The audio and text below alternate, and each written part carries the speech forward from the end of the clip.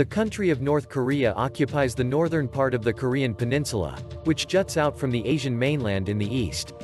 North Korea covers about 55% of the peninsula's land area, South Korea covers the rest. The two Koreas were long united as a single nation, but since the mid-20th century they have been separated and have taken very different paths. While South Korea is a democracy, North Korea follows a communist system of government. Relations between the two countries have generally been hostile. The capital of North Korea is Pyongyang. Area 47,399 square miles, 122,762 square kilometers. Population, 2020 est. 25,779,000. Land and climate. North Korea borders China on the north and touches Russia in the extreme northeast. South Korea lies to the south. To the east is the East Sea, Sea of Japan, and to the west is the Yellow Sea. North and South Korea are separated by a region called the Demilitarized Zone, DMZ, which is about 2.5 miles, 4 kilometers, wide. The DMZ was established by the truce that ended fighting in the Korean War in 1953. It roughly follows latitude 38 degrees north, commonly called the 38th parallel. The areas north and south of the DMZ are heavily fortified, and both sides maintain large contingents of troops there. The landscape of North Korea is rugged, with mountains and valleys dominating.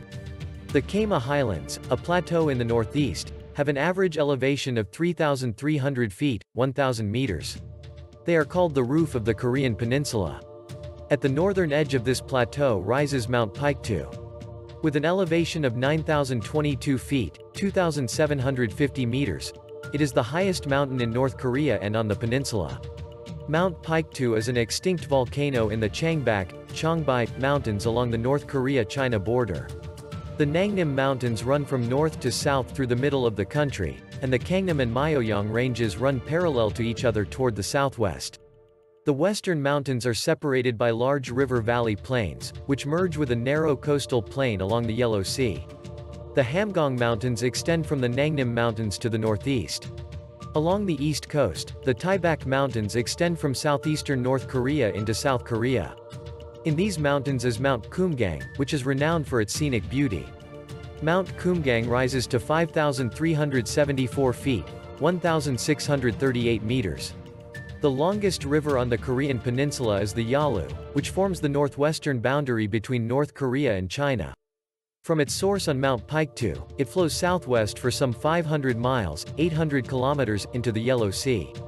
The Tumen River, also beginning at Mount Paektu, flows northeast for about 325 miles, 520 kilometers, into the East Sea. Another important river is the Taedong, which flows through Pyongyang. North Korea has a continental climate with a wide range of temperatures from summer to winter. The summer, from June to September, is warm. The average July temperatures are above the upper 60s F, about 20 degrees Celsius in most places. The winter, from December to March, is long and cold. The average January temperatures range between about 20 degrees Fahrenheit, -7 degrees Celsius, in the south and -10 degrees Fahrenheit, -23 degrees Celsius, in the northern interior. Most of the country receives about 40 inches, 100 centimeters of precipitation each year. About 3/5 of the annual precipitation falls from June to September. This heavy concentration of rainfall is related to the humid summer monsoon, seasonal wind, from the Pacific Ocean, which also produces occasional typhoons. Although only a small portion of the total precipitation occurs in winter, snowfall can accumulate to a depth of several feet in the northern mountains. Plants and animals. Plant life in the mountains, especially around Mount Paektu, consists of coniferous, cone-bearing trees such as fir, spruce, and pine. The western lowlands were originally covered by mixed forests with many types of plants. However, deforestation has left only remote patches of the original forests. Most of the lowlands are now used for farming, except for some of the hills that are covered with small pine groves mixed with oaks, lindens, maples, and birches. Deer, antelope, goats, tigers, and leopards were once plentiful in North Korea. Their numbers have greatly decreased because of deforestation. Today these animals are restricted to the remote forests. In the plains, however, it is still possible to see wild pigeons, herons, cranes, and many migratory waterfowl. Since the end of the Korean War in 1953, the DMZ between North and South Korea has been almost untouched and has largely reverted to nature. It contains many ecosystems, including forests and wetlands. It serves as a sanctuary for hundreds of bird species. It is also home to dozens of fish species and Asiatic black bears, lynxes, and other mammals. People and culture. The population of North Korea grew fairly rapidly after the Korean War, more than doubling in size between 1953 and 1993. Although the rate of population increase began slowing in the late 20th century, it remained nearly twice that of South Korea. North Korea is much more sparsely populated, however, with a population density less than half that of the South. The population of North Korea is unevenly distributed, with many people living along the coasts but only scattered settlements in the interior. Ethnic groups and languages. The population of North Korea is almost entirely Korean. The only significant minority is a small group of Chinese. All Koreans speak the Korean language. The relationship of Korean to other languages is not known for certain. It may be related to Japanese or to languages of the Altaic group, which includes Turkish and Mongolian. Korean also contains many loanwords from Chinese. The Korean alphabet is known in North Korea as Choson Musha and in South Korea as Hangul. It is composed of 24 letters, including 10 vowels and 14 consonants. In North Korea, a systematic effort has been made to eliminate Chinese and Western loanwords, as well as any traces of the Japanese imposed during the colonial period. Religion. The Communist government of North Korea discourages religion. Nevertheless, many North Koreans practice Kondagyo, a native Korean religion whose name means religion of the heavenly way. Known originally as Tonghek, Eastern learning, it combines elements of Confucianism, Buddhism, and Roman Catholicism. It was founded in the mid-19th century in opposition to foreign cultural influences. Shamanism. The belief that certain individuals have special powers through their contact with the spirit world, was an important force before the introduction of Buddhism and Confucianism. Today, however, its practice has nearly died out in North Korea. Culture. Korean culture is rooted in the ancient traditions of shamanism, Buddhism, and Confucianism. Korea has historically been part of the Chinese cultural realm, though the Chinese influence has been given a distinctive Korean stamp. Western cultural ideas were introduced in Korea beginning in the late 19th century.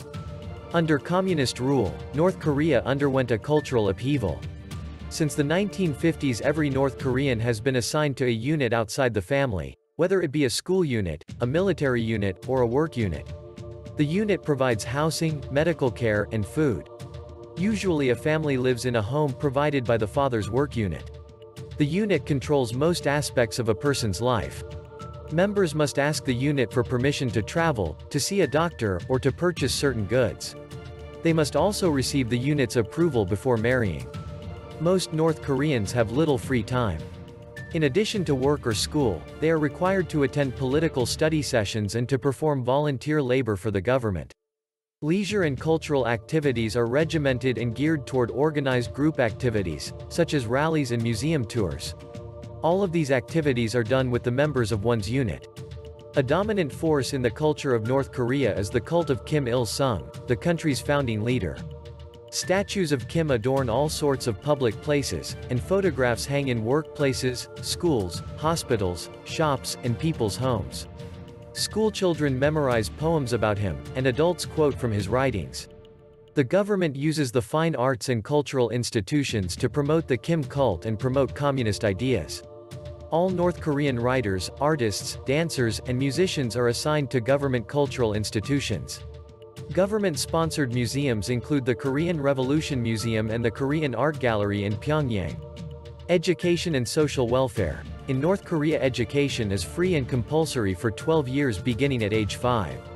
The system includes 1 year of preschool, 5 years of primary school, and 6 years of secondary school. Schools emphasize science and technology. Institutions of higher education offer programs of 2 to 6 years in length. The most important of these schools is Kim Il-sung University in Pyongyang. A well-developed system of adult education includes technical schools in large industrial cities. North Korea is a welfare state. Medical care is free, but there is a shortage of doctors, medical equipment, and medicine. Medical benefits are provided for workers who are temporarily or permanently disabled and women during pregnancy and childbirth. There are also old age pensions. The standard of living has improved for the average North Korean since World War II. Because of the high priority given to industry and defense, however, the distribution of goods and social services has long been inadequate.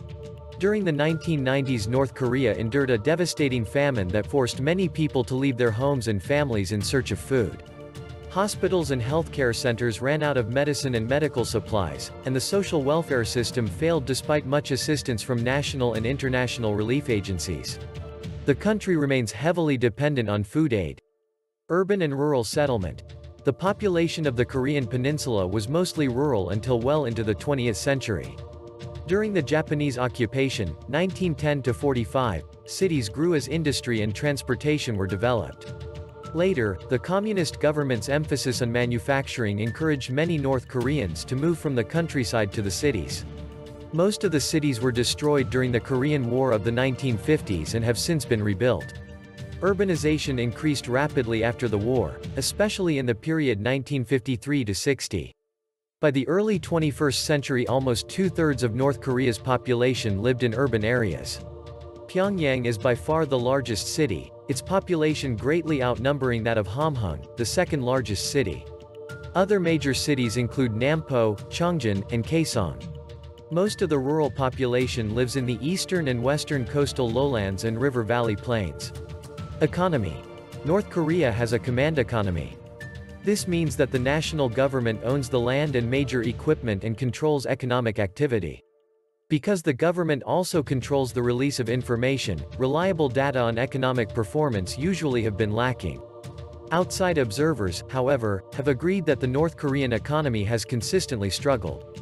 The reasons include years of poor planning and a lack of modern technology and equipment. In the early 1990s, the country's economic problems were compounded by the collapse of the Soviet Union and the communist governments of Eastern Europe. Those countries had been North Korea's largest trading partners and sources of aid. By the mid-1990s, many North Koreans were dying of starvation because of the government's inability to produce enough food. Despite the national policy of self-reliance, called Juche, this poor economic performance led the government to pursue some foreign investment and increase trade. By the turn of the 21st century, the situation had improved somewhat because of international food assistance. Food shortages and malnutrition remain serious problems, however. Overall, North Korea has changed from an agricultural to an industrial country since World War II. In 1954, the government began laying out the country's economic policy and national economic plans. The plans have generally emphasized the development of heavy industries and mining at the expense of agriculture and the production of consumer goods. Agriculture, fishing, and forestry. Most of North Korea's agricultural land is in collective farms. The rest is in state-operated farms. The collective farms include hundreds of families.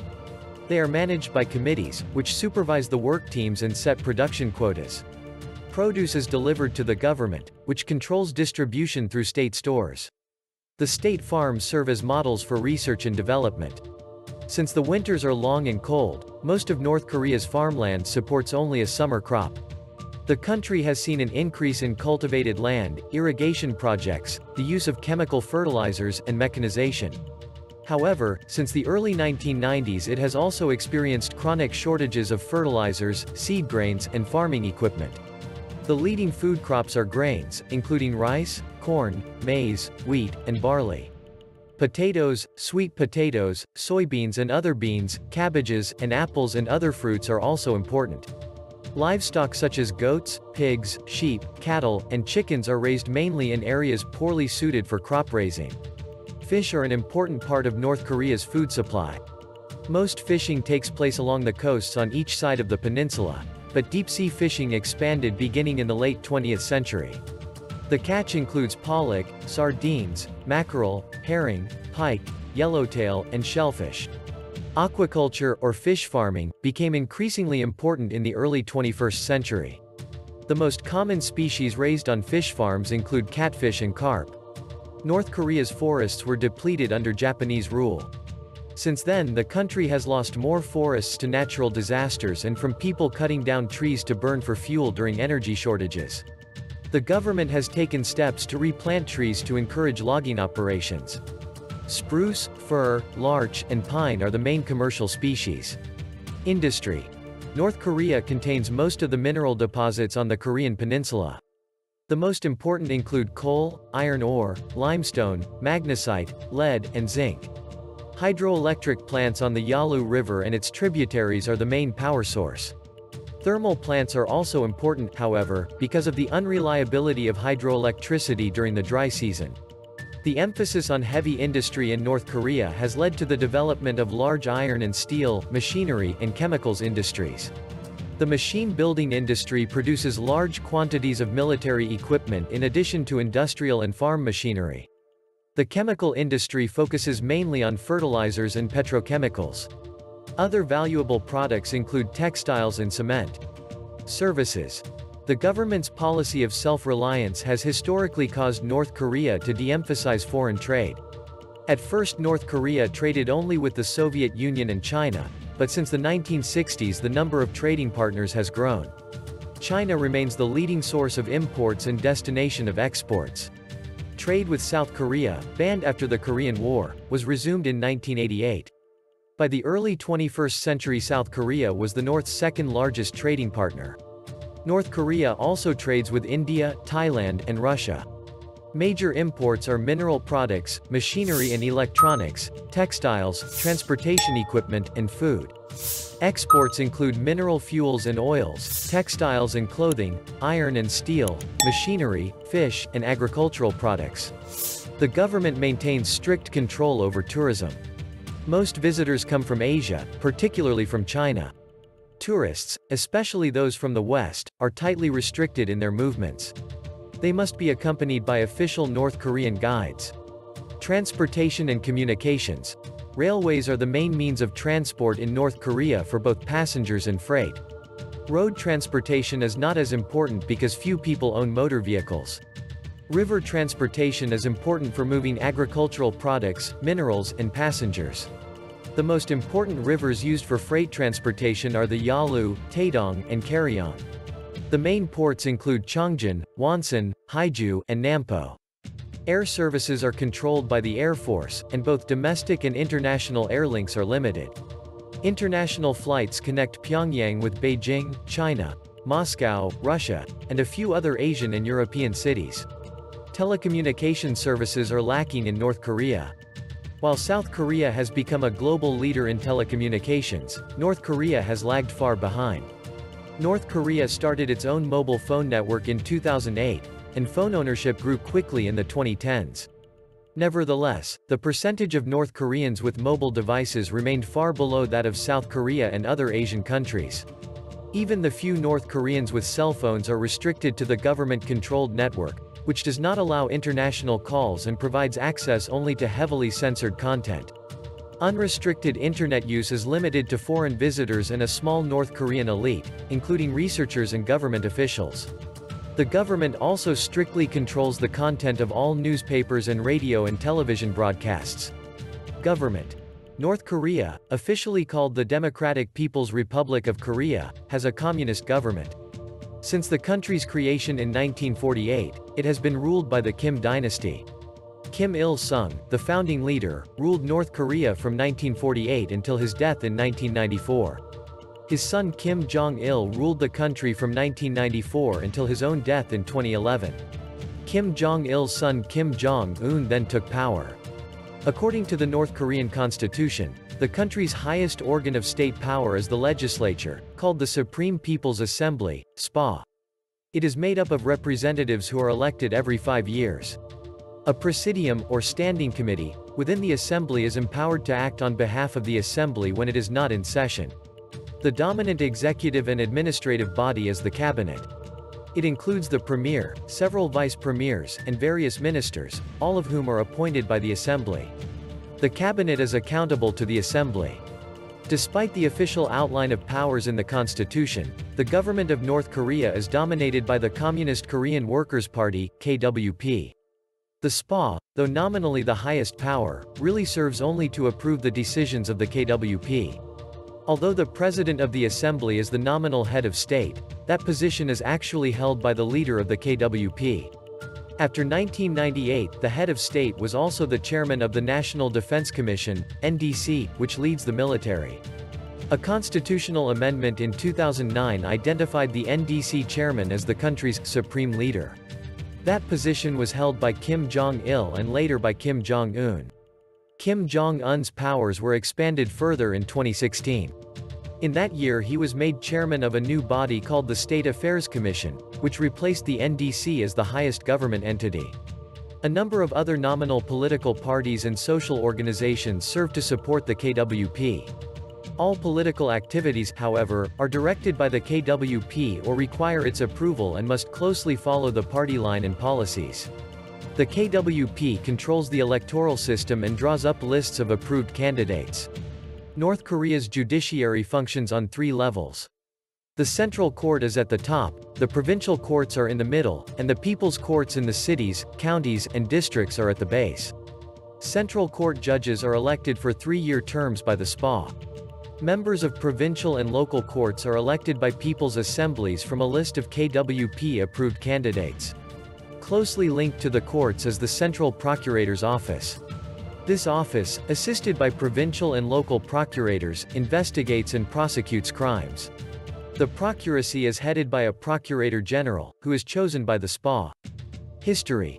Korea was freed from 35 years of Japanese rule by the defeat of Japan in World War II. Following the end of the war in 1945, the Soviet Union occupied the peninsula north of latitude 38 degrees north, the 38th parallel. The United States occupied the area south of that line. Representatives from the Soviet and U.S. military commands met to plan the reunification of Korea, but the talks were unsuccessful. Meanwhile, the Soviets set up a communist government in the north.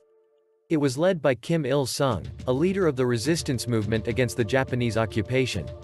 The United Nations, UN, took up the question of Korean unification in 1947. It called for UN-supervised nationwide elections to establish a single Korean government. The Soviet Union refused to allow the North to participate. The South, however, held elections that eventually led to the establishment of the Republic of Korea, or South Korea. In the North, the communist government proclaimed the Democratic People's Republic of Korea in September 1948.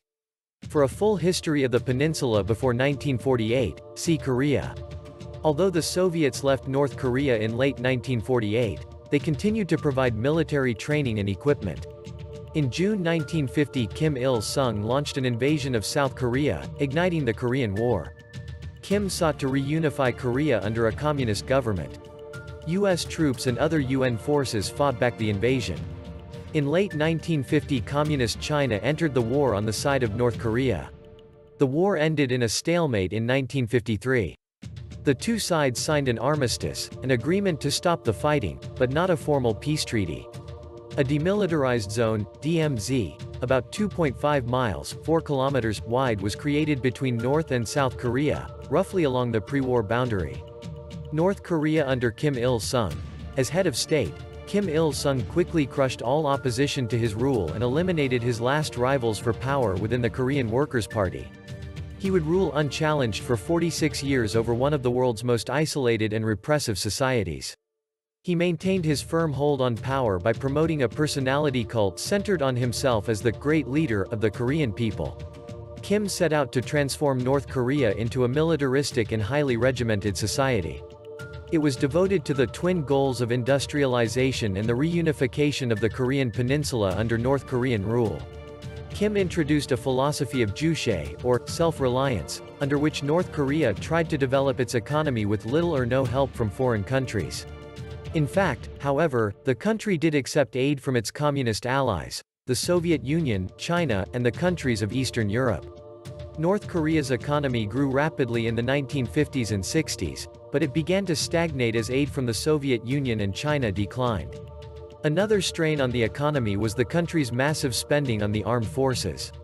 In addition, the strong emphasis on heavy industries led to shortages of everyday necessities and a decline in living conditions. A new constitution introduced in 1972 changed the premiership to a presidency, which Kim Il-sung assumed. Kim also retained control of the Korean Workers' Party. In 1980 he raised his eldest son, Kim Jong-il, to high posts in the party and the military. In effect, this move designated the younger Kim as his heir. In foreign policy, North Korea cultivated close ties with the Soviet Union and China and remained hostile to the United States and South Korea. One of its most brazen acts against South Korea was sending commandos to Seoul in an attempt to assassinate President Park Chung-hee in 1968. In the early 1970s, the two Koreas came together for the first time to discuss reunification, but North Korea suspended the talks in 1973. In the 1980s and early 1990s, North Korean policy toward the South alternated between provocation and gestures of peace. A breakthrough came in 1991, when North and South Korea signed a non-aggression agreement, and the two countries were admitted to the United Nations. This thaw in relations stalled, however, as suspicion grew that North Korea planned to build nuclear weapons. The Kim Jong-il era. Kim Il-sung died in 1994, and his son Kim Jong-il came to power. In a revised constitution introduced in 1998, the office of president was written out and the elder Kim was written in as eternal president of the republic.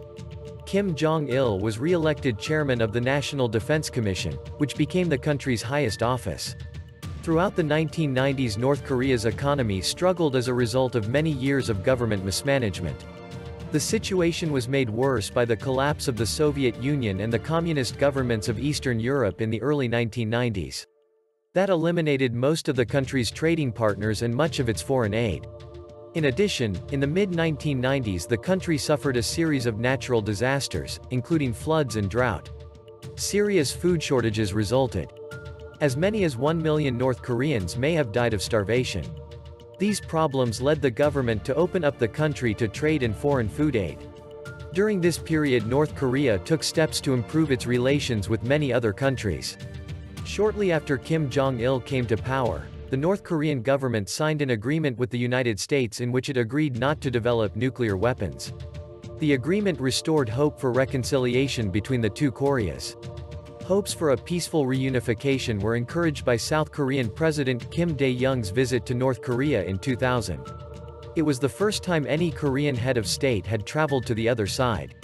In 2007, trains from both the North and the South crossed the demilitarized zone to the other side, the first such travel since the Korean War. Later that year, the two Koreas held a second summit. South Korean President Roh Moo-hyun met with Kim Jong-il in Pyongyang. Tensions on the peninsula rose again, however, after the election of Lee Myung-bak as South Korean president in late 2007. Lee took a more hard-line position toward the north. In early 2009, the North Korean government announced that it was ending all military and political agreements with South Korea. A constant strain on North-South relations was North Korea's nuclear ambitions. In 2002, the North confirmed international suspicions by revealing that it had continued its nuclear weapons program in violation of the 1994 agreement with the United States. North Korea took part in talks about the nuclear issue with South Korea, the United States, Russia, China, and Japan. However, the talks ended in 2004 without an agreement. North Korea claimed to have nuclear weapons in 2005 and conducted tests of nuclear devices in 2006 and 2009. Its actions raised tensions not only on the peninsula but also in the international community. Two incidents in 2010 further inflamed tensions between the Koreas. In March, a South Korean warship exploded and sank in the Yellow Sea. International investigators concluded that the explosion had been caused by a torpedo fired from a North Korean submarine. South Korea soon ended all trade relations with the North. North Korea denied responsibility for the attack and cut all ties with the South. Then in November, as South Korea was conducting a military exercise off the country's northwestern coast, North Korean artillery shells bombarded the South Korean island of Yeonpyeong. The shells hit a military base and civilian homes, and there were several casualties. South Korean forces returned fire. The incident was one of the most serious episodes of hostility between the North and South in years. The Kim Jong-un era. Kim Jong-il died in December 2011. His son Kim Jong-un was then declared North Korea's supreme leader, continuing the Kim dynasty into a third generation. The leadership change brought greater uncertainty to relations between North Korea and South Korea. North Korea began using increasingly hostile language toward the United States and South Korea. North Korea threatened to attack both countries with missiles. In 2013, North Korea shut down a joint industrial zone in Kaesong, in which South Korean companies were allowed to manufacture goods in North Korea. The industrial zone was reopened about 4 months later. It was shut down again in 2016, however, this time by South Korea. Under Kim Jong-un, North Korea significantly increased its efforts to develop nuclear weapons and ballistic missiles. A series of tests showed the increasing power and range of its devices. In July 2017, North Korea tested an intercontinental ballistic missile with an estimated range of 5,000 miles, 8,000 kilometers. The test demonstrated that North Korea could potentially send a missile to the continental United States. The launch was condemned by leaders worldwide. At the urging of the United States, the United Nations Security Council adopted a new set of economic sanctions against North Korea to punish the country for its weapons tests. In September 2017, North Korea tested its sixth nuclear bomb, its most powerful to date. The acceleration of North Korea's nuclear program led to a war of words between Kim Jong-un and US President Donald Trump. Soon after the September 2017 nuclear test, Trump issued a threat during a speech to the United Nations. He warned that if the United States were forced to defend itself or its allies, it would have no choice but to totally destroy North Korea. Kim Jong-un responded with strong words of his own, warning that Trump would pay dearly for his speech. In 2018, however, the tense situation seemed to take an abrupt turn toward diplomacy. In February, North Korea sent a delegation led by Kim Jong-un's sister to the Winter Olympics in South Korea. A month later, Kim invited President Trump to meet for talks about North Korea's nuclear program. Trump accepted the invitation, setting the stage for the first-ever meeting between a sitting U.S. president and a North Korean leader. The remarkable turn of events continued in April, when Kim Jong-un met with South Korean President Moon Jae-in in the border village of Panmunjom. During the meeting, Kim became the first North Korean leader ever to set foot in South Korea. The leaders agreed to work toward removing all nuclear weapons from the Korean Peninsula. They also pledged to negotiate a treaty to bring an official end to the Korean War. The weeks leading up to the proposed North Korea-US summit were filled with uncertainty. Kim threatened to call off the meeting, in part because of continuing joint military drills between the United States and South Korea. Trump responded by announcing that the meeting was canceled. After further talks between North Korean, South Korean, and U.S. officials, however, the summit was revived.